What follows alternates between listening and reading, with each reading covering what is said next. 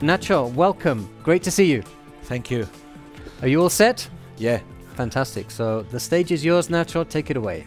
Thank you very much. Hello, everyone. It is a pleasure to be here with you in one of the biggest tech festivals and events in the world. Today, we will talk about technology, and I call my presentation Tech 2030. And today I want to reflect about what should be the role of technology for this decade. And let me begin by introducing myself. I don't want to talk about myself, just give you a quick introduction so you can know me better. I'm Nacho Rivera. I'm the CEO and co-founder of The Overview Effect. The Overview Effect is a new company designed to solve social and environmental challenges using technologies. We help organizations to integrate positive impact at the core of their business model, and we also help them to innovate and design new solutions that create value for the business and solve social and environmental challenges. The Overview Effect is a company that is supported and invested by Paradigma Digital and by the Indra Group, and together with them, we're creating an ecosystem to scale technology and to use it to create positive impact. And today it's a pleasure to be here with you in Big Things Conference, one of the biggest tech events, and here we're joining people from all over the world talking about technology, the impact it has on society, the impact it has on the planet, and in our day-to-day. And today, the conference also introduced a new concept, that is Tech Awakening. So let me begin by introducing this concept, and the first thing that I did when I was preparing this presentation was to ask myself, where is Tech Awakening, or where is the Tech Awakening that we need? So this is the question. So when you have a question like this, you go to the dictionary, of course, and I found a definition. And when you go to the dictionary here, we found the Cambridge Dictionary. You see awakening, and the meaning is the act of starting to understand something or feel something. So if today we're talking about technology and we're talking about a realization in terms of technology, what should be our tech awakening for today? And for me, the answer is very clear, and I think that it's important that today, as we are joining this event, to understand what should be this awakening in terms of technology, what should be the realization, what should be the wake up that we need in terms of technology. And for me, it is very clear, and this sentence, technology is a means and not an end. And probably you've heard this sentence several times, this kind of a statement, but today that we are here, today that we are talking about technology and the impact in the society and our planet, I think that is more important than ever to understand this sentence. And for me, this is the tech awakening that we need to today, to understand that technology is a means and not an end. Because nowadays in the media, at the office, in our day-to-day, we always hear sentences like digital transformation, digital products, loss of employment due to automation. And when we're talking like this about technology, we forgot that technology doesn't exist by itself. Technology is a tool that should be at the service of humanity. So it's very important to understand this in order to use all the power of technology to solve the social and environmental challenge we are facing, and to dedicate all the investment, all the power, all the knowledge to the things that are more important for our future. And with this reflection in terms of what I think that should be the tech awakening for today, when we're talking about what are our priorities, where should we put our efforts in terms of technology, I think that is really useful to have this analysis of global challenge that we are facing. Here we have different organizations based in scientific research that are analyzing the problems and the challenge that we are facing as humanity and in our planet. Institutions like the Stockholm Resilience Center, like the World Economic Forum, or like United Nations. And here we see a framework that is called the planetary boundaries. Planetary boundaries are studying the limits in terms of impact that humans are created in the environment. And the Stockholm Resilience Center is clear that we are surpassing different limits in terms of planetary boundaries, that the loss of biodiversity or the increase in average temperature due to climate change. Then we have the World Economic Forum. The World Economic Forum, every year, they publish what they call the risks, or the global risks that we are facing. And they identify different risks, and they classify them based on the likelihood to happen and the impact that they can create in our world. And here we found different risks like infectious disease, that is something that we are living nowadays, like nuclear crisis, like climate change, like loss of biodiversity. So there are like the most important risks that we are facing as humanity. And then we have the Sustainable Development Goals by United Nations that most of you probably know. Here we are talking about our global agenda for 2030. That's why I call this presentation Tech 2030. And here we have different challenges, more social, environmental, and economic challenge that we need to overcome and that we need to put our efforts related with different fields, with social, environmental, or economic aspects. We are talking about global problems like gender equality, like climate change, like the loss of biodiversity, like access to education, like access to rent, like access to food. So different kind of challenge, and this is really our global agenda. So if today we're talking about technology, I think there is nothing more important than use the power of technology to deal with these global priorities. And this is the tech awakening that I want to share with you today. But the question is, why technology? I mean, we have a lot of different problems. We have talking about climate change, about gender equality, about poverty, about education. There are a lot of challenges in our world, in our planet, in our society. But why technology is a tool that we need to use to solve these problems? And the answer for me is very clear. I think that there is no force in our economic system, in our society, than technology in order to achieve the transformation that we need nowadays. Mainly for two different reasons. Technology can create scalable changes that can be global, and secondly, because technology can do it in a speed that is the speed that we need to face these problems that we are facing. So in terms of scalability and in terms of speed, there is nothing like technology in order to solve global problems. Here, in terms of scalability of change, there's the first argument. We have an equation that is proposed by Barry Commoner from Harvard University, and it's a simple way to understand what are the variables that condition the impact in the environment. And these variables, it depends on the population, the affluence, and the technology. When we're talking about population, we're talking about the number of people we are living in our planet. When we're talking about the affluence, we're talking about the resource that we need, each of us, to cover our basic needs and to have the life that we have today. And then when we're talking about technology, we're talking about how can we produce these resources in a more efficient way. So if we understand this equation, we think that technology, and we see that technology is part of the equation, so it's critical the change that it can create in our world. Because as you can imagine, it is not easy to deal with population, because it is not something easy, as you might agree with me, to try to move this part of the formula. Then we have the affluence, when we're talking about how can we consume less, how can we reduce our needs, or how can we consume in a different way.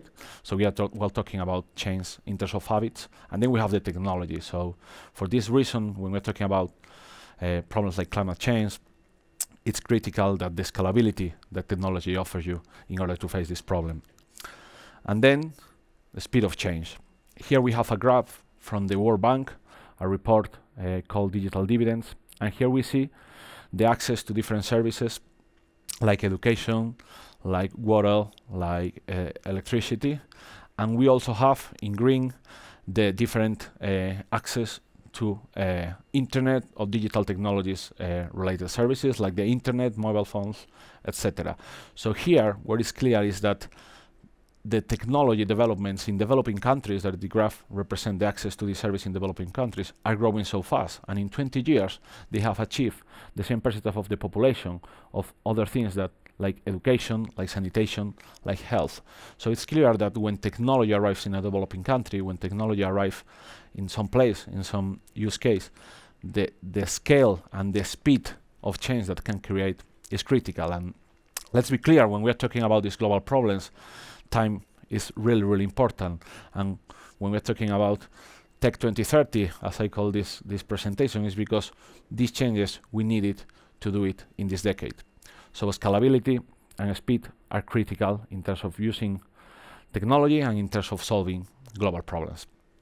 And this is something that is recognized by big institutions like United Nations.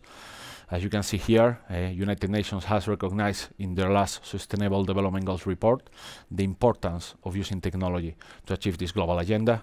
And they say that we need a better use of data, harnessing science, technology, and innovation with a greater focus on digital transformation in order to achieve this agenda. So it's clear that we have a consensus even with the big institutions that are trying to promote changes in our ecosystems. And we believe that we are at the beginning of what is called the Tech for Good revolution. I'm sure that you've heard this statement or this term several times, but we think that we are still at the beginning of this revolution. Here you can see different papers, reports from institutions like the World Bank, like the World Economic Forum, like United Nations. And here, everyone is talking about this. Everyone is talking about how to use technology to create social and environmental impact. But we believe that we are just at the beginning of this revolution, and the big projects using technology to improve our world are yet to come. So, with all this context and with everything that we've been talking today, we made ourselves, and I made myself one question 2 years ago, so how to design a company to use technology to solve this challenge. And that's why we've created the Overview Effect. At the Overview Effect, we have a clear purpose as a company, that we enable the potential of different organizations, especially companies in the private sector, to create solutions for the greatest challenge of our planet by combining the power of business, science, and technology.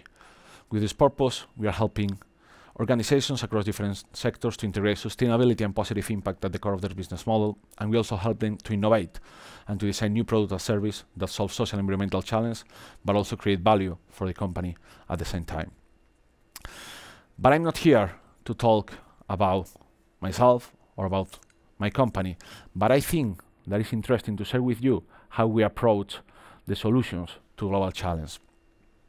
Because as you can see here, this is our organization. We are organized by missions, what we call our missions, and we have 6 different missions: social equity, health and well-being, prosperity, circular economy mission, sustainable cities, and climate and biodiversity. As you know, normally in consultancy, companies are specialized based on industries, so you have a lot of knowledge in banking, insurance, telecom, whatever. You have a person who leads this area, who is an expert in understanding that business and providing service to that business. But we did this in the opposite way. At the Overview Effect, we believe that the planet is our only client. So if we believe that the planet is our only client, we need to organize our company based on the challenge to solve, not in industries or technology. So that's why we have created our missions, in which we cover all different challenges related with social and environmental impact. And these missions are led by people who are experts in this field, people who understand the social and environmental challenge we're facing, and we try to combine this knowledge, this deep knowledge, with innovation, with business, and with technology. And the thing that I want to share with you today is how we decide in which challenge we should put our efforts in order to develop solutions in terms of technology to solve this challenge. Because this agenda, as you can imagine, is huge. We are talking about problems like gender equality, like access to food, like poverty, like access to water, health and well-being, mental health, education, circular economy, biodiversity protection, climate change, cities. So it's huge, and in the Sustainable Development Goals, there are 17 development goals. There are more than 160 targets. So we need to understand where technology is more needed to solve this challenge. And in order to answer these questions, we have created our own methodology that is based on data and is based on different research, in which we try to understand where technology is more needed. And in order to do that, we consider 3 different variables. First of all, the urgency of the problem. If we are talking about positive impact, we need to focus in the problems that are more urgent for our planet. So here, we are considering the SDG index from the United Nations, in which you can analyze the evolution of the different indicators related with social and environmental challenge. So the more urgent is the problem, the more important is that technology act upon that problem. Then we have the interest of the private sector. We need the private sector to solve this challenge. This is not something about altruism. This is not something that depends on NGOs or governments. Private sector will play a critical role in terms of sustainability. So here, what we are trying to measure is the interest that the private sector has in solving the different challenges. And we do this by considering the Global Compact by United Nations, in which they analyze the reporting of the different corporations in terms of sustainable development goals. So we can understand in which challenge are companies more interested. And then the third variable is the market opportunity. Here, we need to understand the sustainability and positive impact is also a market opportunity. Here, we are not talking about something that you need to do as a responsibility, but it's also an opportunity for your business model. So we try to understand what is the market opportunity of these different challenges. And in order to do this, we're using a study and a research that is called that is made by the Better Business Development Commissions, in which they are considering the opportunity and the economic opportunity. There is more than $12 trillion of achieving the Sustainable Development Goals. So here we are considering the urgency of the problem, the interest of companies and the interest of the private sector, and the market opportunity of the different challenges. And combining all this data from UN Stats, from UN Global Compact, and from the Better Business Development Commission, we are choosing what should be our effort in terms of technology development. And here, as I told you, we have our missions. We have 6 different missions. Let me explain. Every mission has like the name, like social equity mission. They have what we call the mission area. Mission area is like different challenges that are within any of the missions. And then we have what we call challenge, so that concrete challenge within the mission that we need to solve. So here we have some results of this analysis. First of all, you can see some interest facts. For example, a mission related with health and well-being or circular economy offers a greater opportunity. You know the colors here, they represent the variables that I've just explained, the urgency of the problem, the interest of the private sector, and the market opportunity. So here we see the challenge like health and well-being or circular economy offers greater opportunity in terms of develop solutions to create positive impact. For example, social equity, here we see that that is not so high, and maybe that means that it's difficult to connect this kind of challenge with the private sector. But obviously we need to put effort on that anyway. Then we move to what we call mission area. So in social equity, we have a mission area with different things like access to water, like poverty, like rural population. And here we're trying to understand inside the mission and within the mission, what are the areas that we need to focus. So here we find different insights, of course, related with health and well-being, for example, in improving access to technology for people over 65 years old. Here in terms of circular economy, we are thinking things like promoting a new sustainable way of producing and consuming resources, or how can we reduce waste and reuse waste. So these are key areas that we see that are great opportunities in terms of developing solutions. And then we have the challenge. So if we want one step ahead, we have the challenge, mission area, and then the challenge. And here we find concrete things we were working to create solutions. Here we differentiate things like guaranteeing healthy eating habits for people. So it's a great opportunity to help people and to help companies to design new healthy products, and it's a huge opportunity, as you can see in the graph. Then we have providing service to people over 65 years old. Here we have a lot of opportunities in terms of mitigating climate change, market opportunities, about rethinking packaging, and about promoting a new different circular economy system in which you can give access to a product rather than give the property of a product, so you reduce the use of resources. So with all this analysis, what we are trying to understand is to where technology is more needed, and we're trying to identify problems where the problem is an urgent problem, where the companies have an interest, and where it is also a market opportunity. And I think that the best way to understand this is to see it in action and see our missions in action. And this is a current example, something that we are working on. Here you see our mission. As you know, this is the mission, submission, and the challenge. Here we are talking about climate and biodiversity mission. In our climate and biodiversity missions, we differentiate 3 mission areas. There are climate action, everything related with reducing emissions and transition to zero carbon. Then we have ecosystem restoration, everything related with the biodiversity, the protection of our terrestrial ecosystem. And then we have oceans and water, everything related to protection of marine ecosystems and guaranteeing an efficiency use of water. So here we take a step back into ecosystem restoration, and we understand what is called the restoration of degraded ecosystems. That is something that is really, really, really important. So we go a little deep in this subject, and we understand what are the barriers that are not improving this challenge. And here we found different things. Things like that the agents when we're talking about restoration projects, are not connected. They're not connected to each other, so it's difficult to companies that they are promoting restoration projects. They are offsetting their emissions through solutions based in nature. It's difficult to connect with agents because companies want to do projects, agents are on the ground executing those projects, and this connection is not fully clear. Then we found another different barrier when we're talking about the monitoring of this project, the KPIs. They are mostly focused on CO2 absorption, but in terms of restoration, we need to also to consider different challenges and KPIs, especially KPIs related with the biodiversity, KPIs related with the socioeconomic impact in that place. So we need to consider more KPIs. And then we found another barrier, that is difficult to do this monitoring and these KPIs. And nowadays, it is not easy to have this measurement really automated, really digitized. So we are doing a lot of assumptions, and we are not considering the real impact that these kind of projects are having in the ecosystem and in our society.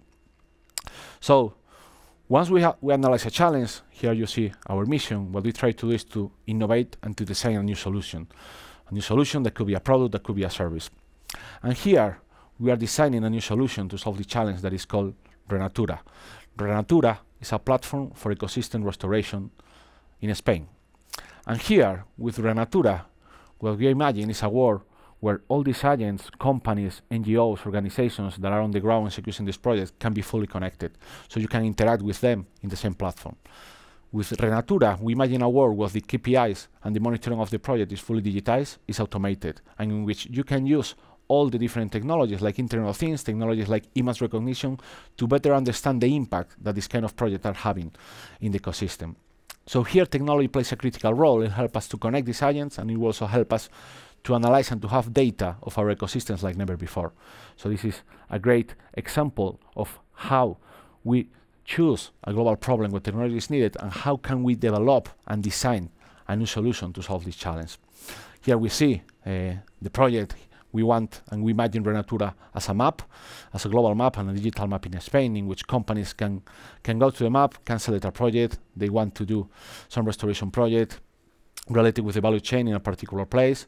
So they ask different organizations, okay, I want to do a project like this project generates an order, and NGOs and different organizations can apply to this project, so they are fully connected and they work in the project together in the same platform. And then what we want to do is to put all the technology at the service of the project, so the project can be completely, the monitoring of the project can be completely digitized, can be completely automated, and we as a society can have more information about the real impact of all the efforts that companies are doing in terms of restoration of degraded ecosystems. So here is a project that we are still starting to work on this project. I wanted to share with you, and I of course ask you, if any one of you want to have a conversation about this project, want to be part of the solution, please have a chat with me. And of course, for me this is critical. We need to think in a systemic way. If we are talking about global problems like climate change, we need to be open, we need to use open innovation, we need to design with systems thinking in mind, and for us it's critical to open this kind of project to experts, to different companies, to different technologies, so it's part of our DNA. And to end this presentation, I would like to finish with a message for action. A message for action in how to rethink technology for positive impact. At the overview of it, we differentiate 3 ways of using technology for positive impact: replacement, optimization, and redesign.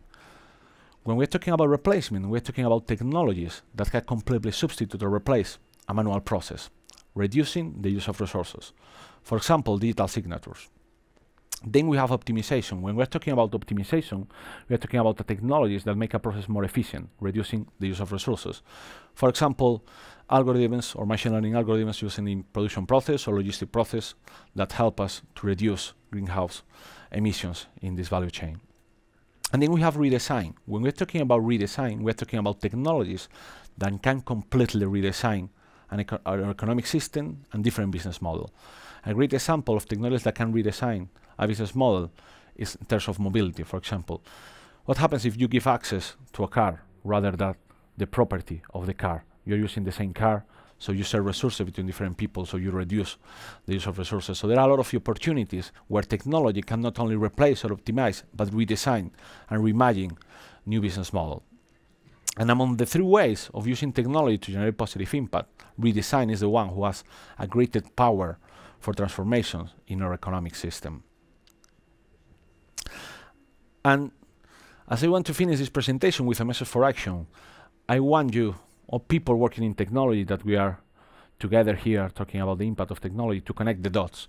When we're talking about sustainability solutions, we need to connect the dots. We need to use creativity, we need to combine people from different fields of knowledge. And for me, it's critical that every one of you should think in how can we combine technology, positive impact, and business.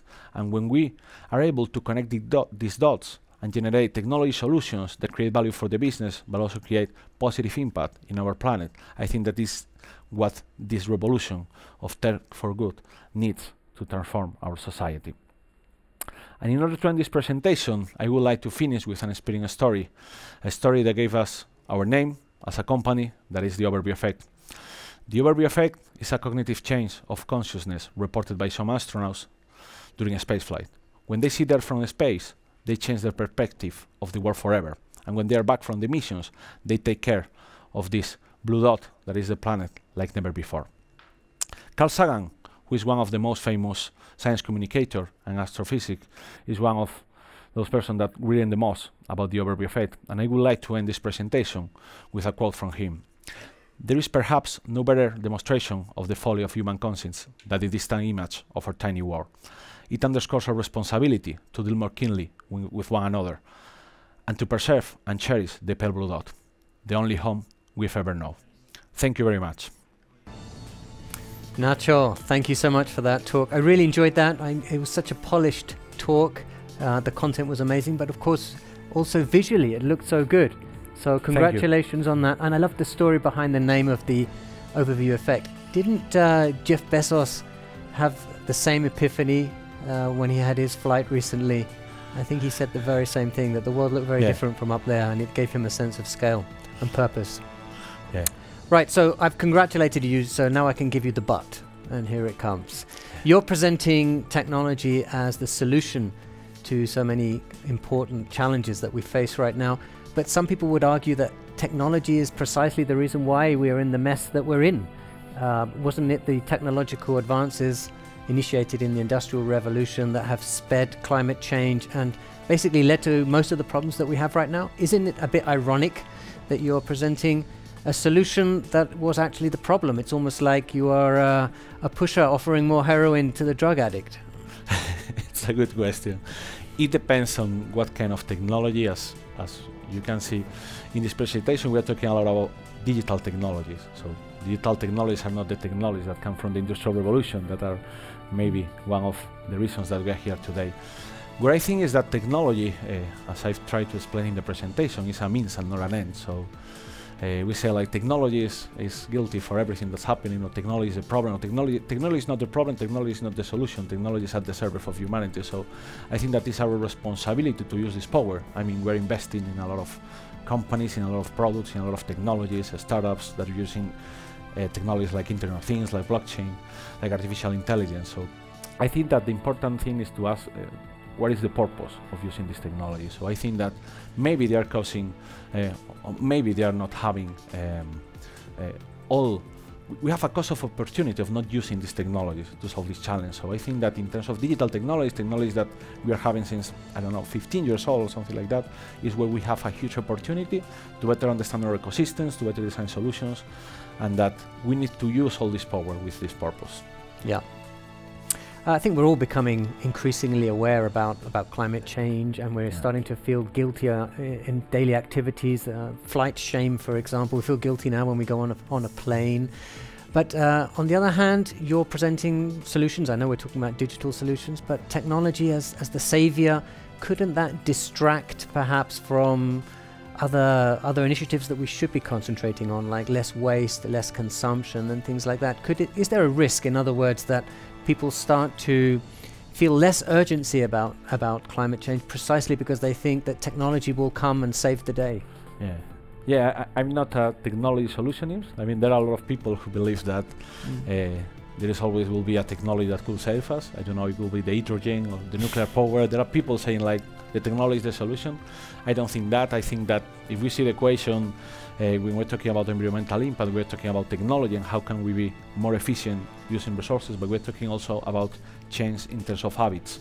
So it's not that technology will save us, but we also need to combine these technology solutions with new change in habits, with education, with cultural change to understand the role that nature plays in our world.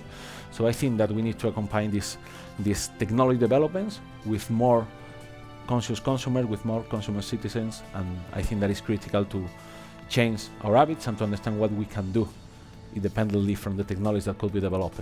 Sure. I noticed that formula. I think it was Barry Coroner, did you say? The impact formula. I thought that was very interesting, and that was the only time that you mentioned what I think is possibly the elephant in the room here, which is population growth. Yeah. So perhaps you could expand a little bit on that and how you see technology and population growth perhaps coming together. Yeah, I mean, I think that population in that equation, the equation is not rocket science. It's a very simple way to understand the variables that condition our environmental impact. But I think that population maybe is the most difficult one to deal with, because we are talking about freedom, we are talking about how many people we are in the world, where I think that in 50 years we will be 10 billion in our planet. And we are seeing like different people from different countries that are accessing to more food, accessing to more energy, so we are talking about more resources. It's not only that we are growing in population, but we are also growing in terms of economic activity. Yeah. So the challenge is huge if we understand that the population is growing and it will be 10 billion.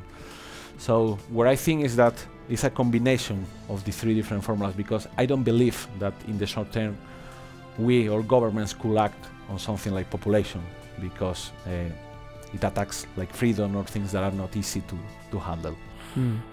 What are some of the specific technological solutions that you've seen that have most impressed you? Perhaps you could outline a few of them.